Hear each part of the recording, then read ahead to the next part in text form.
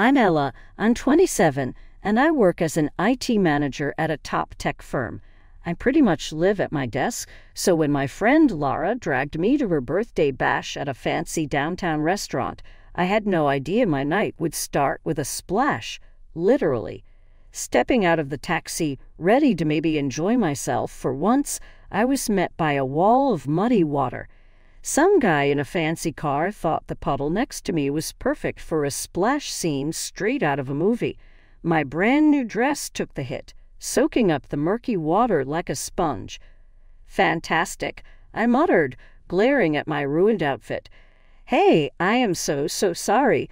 The driver, a tall, rugged type with messy hair, jumped out looking more horrified than I felt. He approached with his hands raised as if I might smack him with my purse. "You've got to be kidding me. Look at my dress." I snapped, too shocked to accept an apology. Laura, ever the peacemaker, rushed over, stifling a laugh. "Ella, meet Darren," she said, barely keeping a straight face. "Darren, this is Ella, the birthday girl's very best friend who you just drenched." Darren winced. "Great first impression, huh?" he said with a crooked smile that was probably supposed to be charming. "Let me make it up to you. Dinner on me to start with because you've got a tab running for ruining dresses." I shot back, "Do you have a tab running for ruining dresses?" Lara nudged me.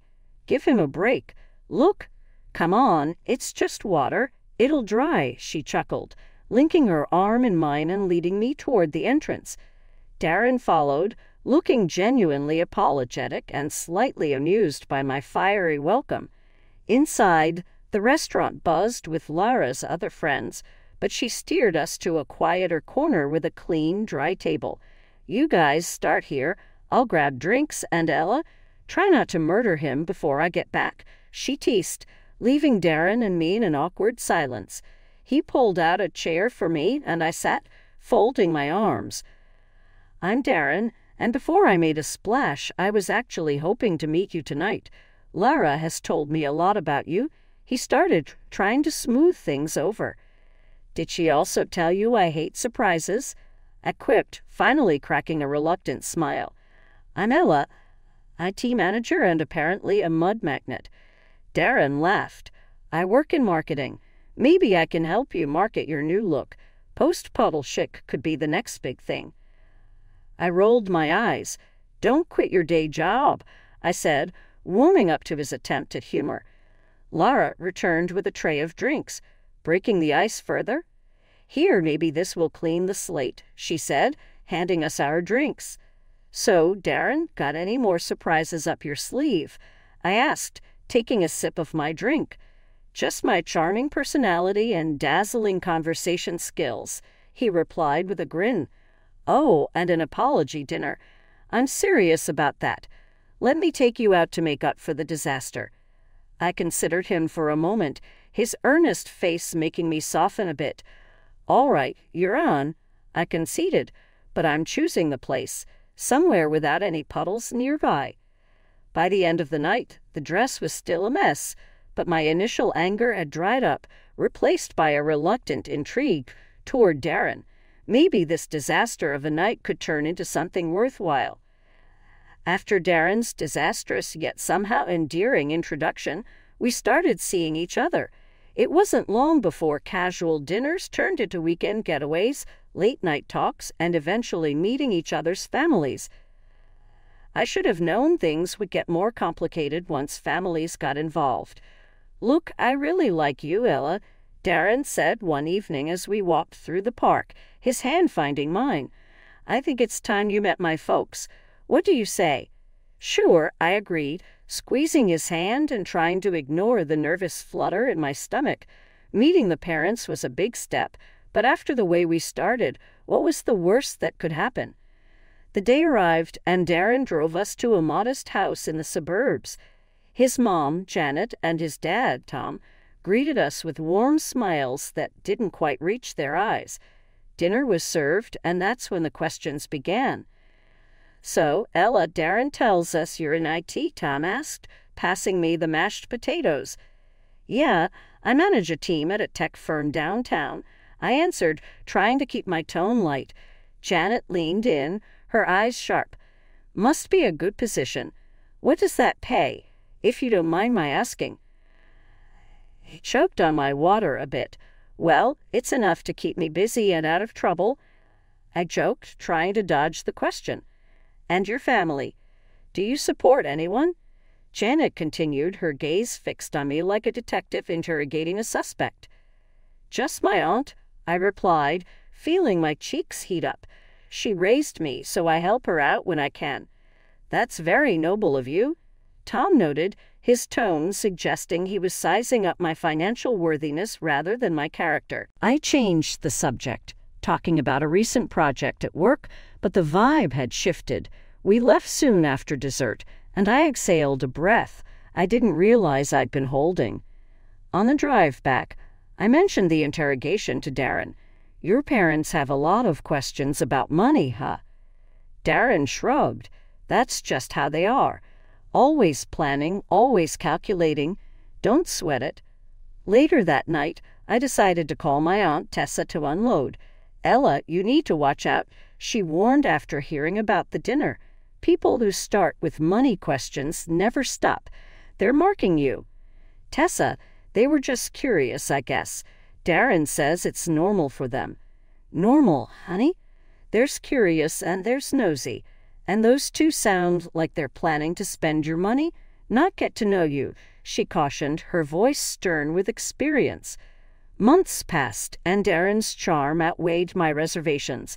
When he proposed, it was sweet, simple, and in the same park where we decided to meet his parents. Marry me, Ella. Let's start our own family tradition, he said, his eyes hopeful. I said yes. The ring was beautiful, and the moment felt right. My doubts about his parents lingered, but love, as they say, was blind. As I prepared for bed that night, Aunt Tessa's words echoed in my head, mixing with Lara's. A knot of worry settled in my stomach, but I pushed it aside. Darren was worth it. His parents, well, I'd cross that bridge when I came to it, but deep down I knew that bridge was coming up fast, and I wasn't sure I was ready for what was on the other side. Wedding planning kicked off at full throttle after Darren popped the question. I was over the moon, busy choosing flowers and tasting cake samples. I expected it to be stressful, but fun. What I didn't expect was how quickly the red flags would start waving, not just fluttering in the breeze. One evening, as we sat down with our laptops to budget our expenses, Darren looked unusually tense. Ella, I've got to tell you something. He started, avoiding my eyes. My job's been a bit rocky lately. I might not be able to chip in as much as I wanted for the wedding. I raised an eyebrow, putting down my coffee. Okay, how much are we talking? He sighed, rubbing the back of his neck. I can barely cover the band, maybe. So what? I cover everything else. The venue, catering, photographer? I asked, my voice sharper than I intended. Darren winced.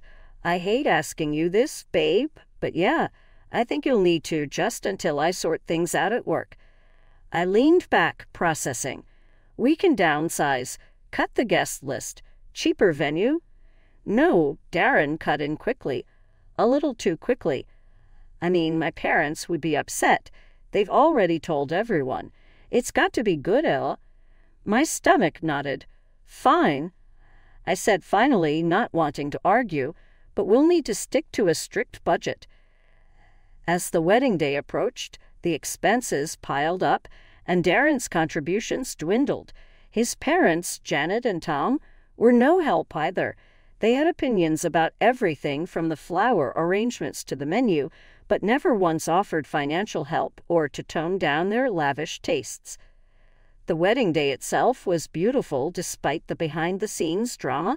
I managed to push aside my frustration and focus on Darren, who looked genuinely happy as he waited for me at the altar. The ceremony was perfect, but the reception was where things started to unravel. As we mingled with guests, I noticed Janet and Tom huddled around the gift table, whispering and pointing. Curious, I wandered over. Everything okay here? I asked, trying to sound casual. "Oh, Ella, we're just sorting some of these gifts. They'll look better at our house, don't you think?" Janet said, her voice too sweet. I stared at her, stunned.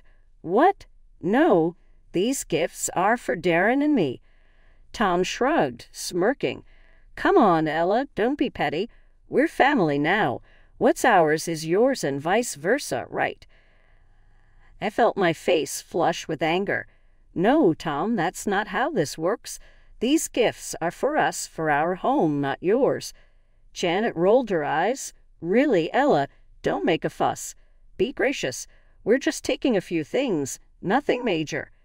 I bit my tongue, holding back a sharper retort. The last thing I wanted was a scene at my wedding. But as they walked away with a few gift envelopes and smaller presents in hand, I felt a simmering rage. After the wedding, it didn't take long for Darren's parents' true colors to start showing even more. Every time we invited them over or there was a family gathering to attend, it was like opening a new chapter in the Book of Greed. For my birthday, I decided to throw a little dinner at a nice restaurant in town. I thought it would be a nice change from home parties. I invited Darren and his parents, Janet and Tom. "I hope this place is okay for you guys," I mentioned casually as we sat down. The restaurant had a cozy vibe, not too flashy, but with great views. Janet scanned the menu with a raised eyebrow. "Well, it looks quaint. What's good here?" I recommended a couple of dishes that were my favorites, reasonably priced and delicious. But as the waiter came around to take our order, Janet and Tom went off script. "We'll have the lobster tails and, oh, the filet mignon, and start us with a bottle of your finest wine," Tom declared, handing the menu back with a satisfied grin. I bit my lip to keep from reacting. "That's quite a selection," I managed to say, keeping my tone as neutral as possible. Janet smiled sweetly. "It's your birthday, dear. We should celebrate in style." The rest of the evening, I watched as they ordered more expensive items, barely touching them when they arrived. It irked me to no end seeing good food and money wasted like that. On the ride home, I let Darren have it. "Your parents always do this. They choose the priciest things and don't even enjoy them. It's like they do it just because they can." "Babe, calm down. That's just how they are. You know, old school. They like to show off a bit," Darren explained as if that was supposed to make me feel better. "But it's disrespectful, Darren. They don't even think about how it looks or what it costs." I argued, frustrated. Darren sighed. "Look, they're from a different time. Just let it slide. They mean well." The incident was soon followed by the holidays, which brought their own set of challenges. Christmas rolled around and gift-giving turned into another display of imbalance. I spent time picking out thoughtful gifts for everyone, including Janet and Tom, ensuring to get them something they'd mentioned wanting. In return, they handed me a clearly last-minute discounted item still in the sale bag. "Here you go, dear," Janet said, handing it over without much fanfare. I smiled, keeping my disappointment in check. "Thanks. I hope you like what I got you," I replied, handing them their gifts, which were more than twice as expensive.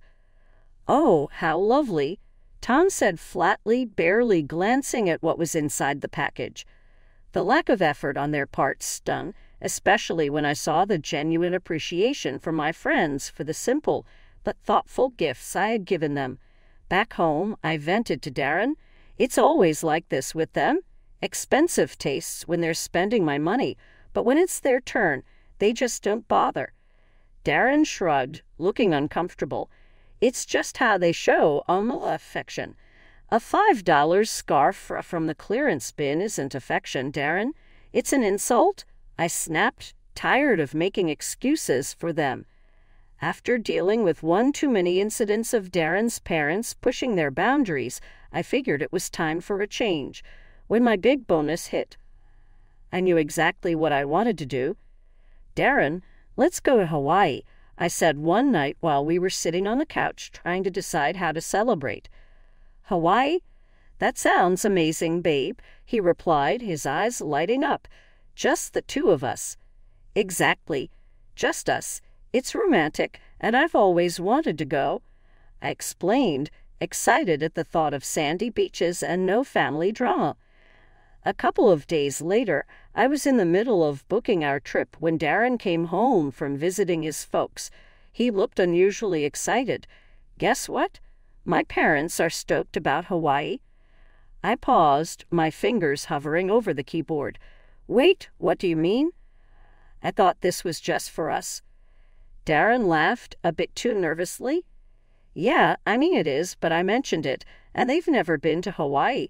They got super excited and... Hold on, I cut him off, feeling my stomach tighten. You invited them? No, not exactly. I just told them about it, and they kind of invited themselves, he explained quickly. I closed my laptop with a snap. Darren, this was supposed to be our trip. Romantic, remember. He came over and sat down next to me, taking my hands. I know, but they really want to go. Can't we just... No, we can't just... Interrupted, pulling my hands away. This isn't a family vacation, Darren. It's for us. He was quiet for a moment, then his phone buzzed. He glanced at it and frowned. They're already looking at flights. They think we're all going. That's because you didn't set boundaries, I exclaimed, frustration building. We can talk about this later, he said, standing up and going to the kitchen. But later came sooner than expected. The next day, Darren's parents showed up at our house, all smiles. Ella, dear, we've been looking at tours and hotels in Hawaii, Janet said cheerily. I was dumbfounded. We haven't decided anything yet, I replied. Tom chimed in, his tone expectant. Well, we thought it was settled. We're all excited to go. I looked at Darren, expecting some support. Darren, tell them, I urged. He rubbed the back of his neck, avoiding my gaze. Look, why don't we all go? It'll be fun and we can split the costs, he suggested weakly. I stared at him, then at them. No, that's not what we planned. Janet's face fell. But we thought it was a family trip. It's a romantic getaway for me and Darren. Just us, I stated firmly, feeling my resolve harden. There was an awkward silence. Then Tom said, Well, if that's how you feel, maybe you're being a bit selfish, Ella. I couldn't believe what I was hearing. Selfish for wanting to spend time alone with my husband. The conversation ended with them calling me selfish and leaving the house in a huff. Darren was quiet for a moment before he exploded. You could have just let them come, Ella. Why do you have to be like this? I'm like this. I just wanted something for us, Darren. Just us. I shouted back, my voice echoing in the empty room. He didn't say anything after that. He just walked out of the room. And that was it. We didn't talk for a whole week. I woke up to an eerie silence in the house that morning, the kind that instantly told you something was off. Rolling over, I grabbed my phone off the nightstand and was greeted by a slew of notifications that punched the air right out of me. 3 tickets to Hawaii, all booked under my name, and a reservation for a hotel also charged to my account. I sat up, my heart pounding as reality set in. Darren had done this. He and his parents were probably on their way to Hawaii right now, all on my dime. I didn't even bother calling. What was there to say? It was clear as day. My husband had taken the liberty to use my account to fund his little family getaway despite everything we had discussed.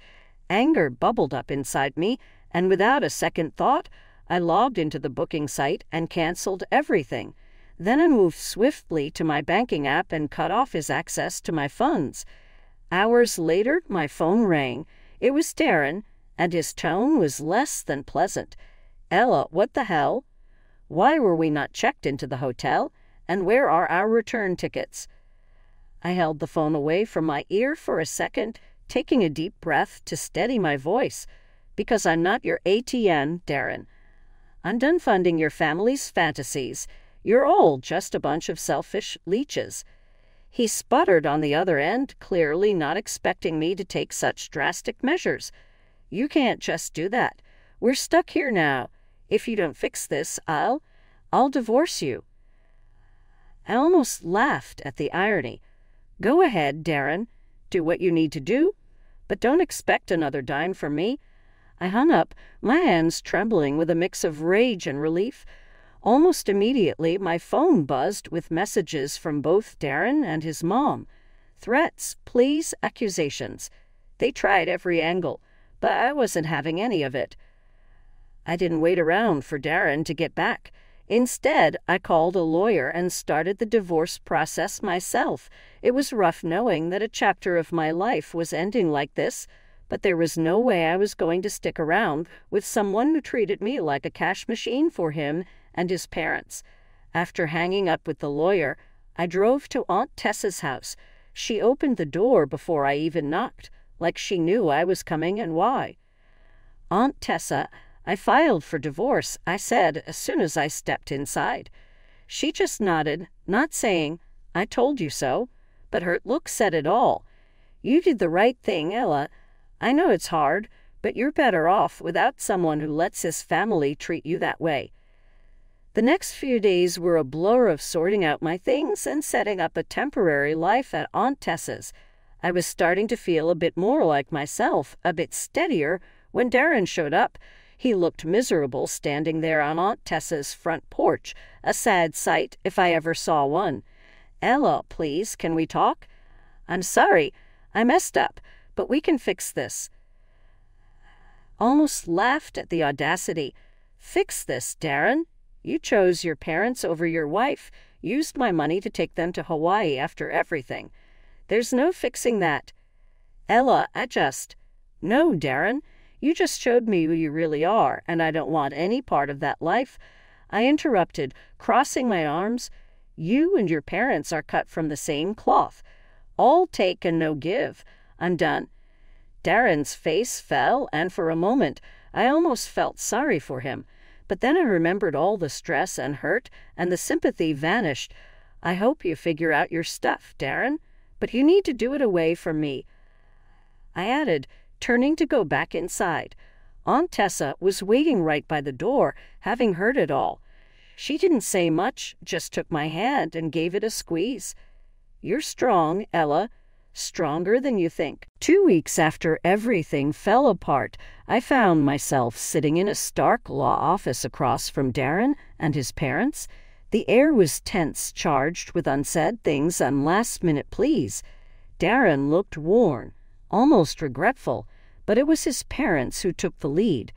"Ella, please reconsider this," his mother started, her voice dripping with a sweetness I knew was as fake as her sympathy. "We were all so good together. Remember the trips, the holidays."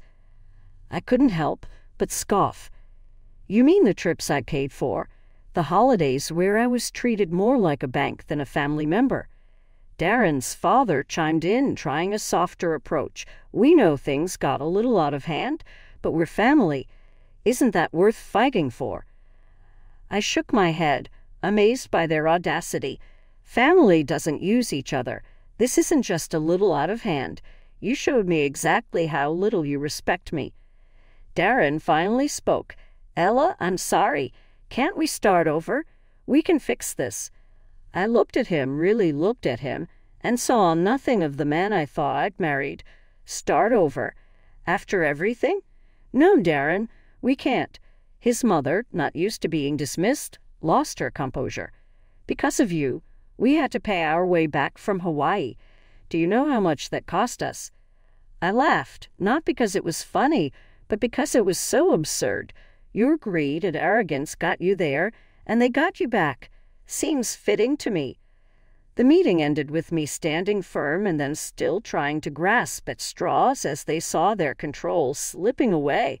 I walked out of the office feeling lighter, as if I was finally shedding a heavy weight that had been pulling me down. After the divorce was finalized, I took one last step to ensure my new beginning was clear of any remnants of my old life with them. I blocked their numbers, all of them. Darren, his mother, his father. No more calls, no more manipulative messages. It was truly over. Back at Aunt Tessa's, I explained everything. She just hugged me tight and said, "You did the right thing, Ella. It's time to focus on yourself now." And she was right. As I began to put the pieces of my life back together, I found strength I never knew I had. I returned to work with new vigor, embraced my friends who'd been my support through it all, and started planning for a future that belonged only to me, one filled with possibilities, free from deceit and manipulation. 2 weeks after everything fell apart, I found myself sitting in a stark law office across from Darren and his parents. The air was tense, charged with unsaid things and last-minute pleas. Darren looked worn, almost regretful, but it was his parents who took the lead. "Ella, please reconsider this," his mother started, her voice dripping with a sweetness I knew was as fake as her sympathy. "We were all so good together. Remember the trips, the holidays." I couldn't help but scoff. "You mean the trips I paid for? The holidays where I was treated more like a bank than a family member?" Darren's father chimed in, trying a softer approach. "We know things got a little out of hand, but we're family. Isn't that worth fighting for?" I shook my head, amazed by their audacity. "Family doesn't use each other. This isn't just a little out of hand. You showed me exactly how little you respect me." Darren finally spoke. "Ella, I'm sorry. Can't we start over? We can fix this." I looked at him, really looked at him, and saw nothing of the man I thought I'd married. "Start over? After everything? No, Darren, we can't." His mother, not used to being dismissed, lost her composure.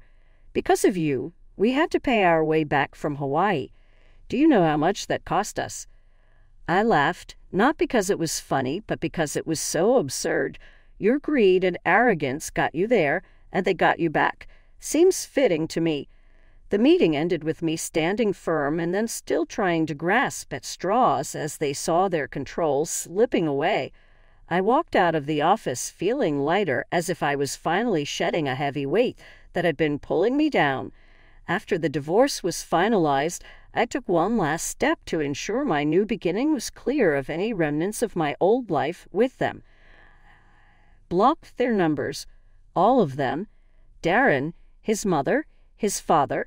No more calls, no more manipulative messages. It was truly over. Back at Aunt Tessa's, I explained everything. She just hugged me tight and said, "You did the right thing, Ella. It's time to focus on yourself now." And she was right.